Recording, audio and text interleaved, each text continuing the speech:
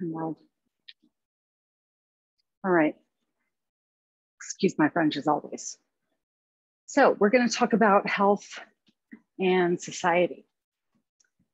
And right now, I am using a Stairmaster thingy that is supposed to help my back.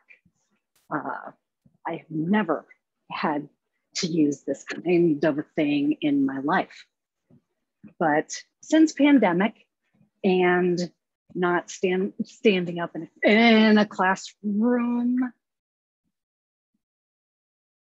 my back is feeling it. So I am supposed to use the Stairmaster while I'm working.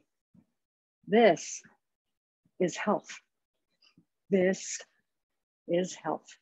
And I'm supposed to be able to balance on it like this while I am lecturing and working and or grading. So I should be able to, pull up stuff on the screen and go, oh, okay, what are you doing here? Da, da, da, da, da, while I'm trying to work on a Stairmaster on my computer. That's what we have to do now. This is what health is.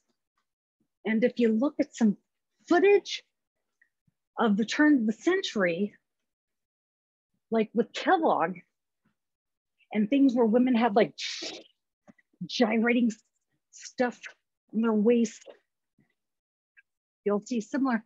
I'm getting winded though, so it's working. Why do I have to do this work? Why do I have to do this work?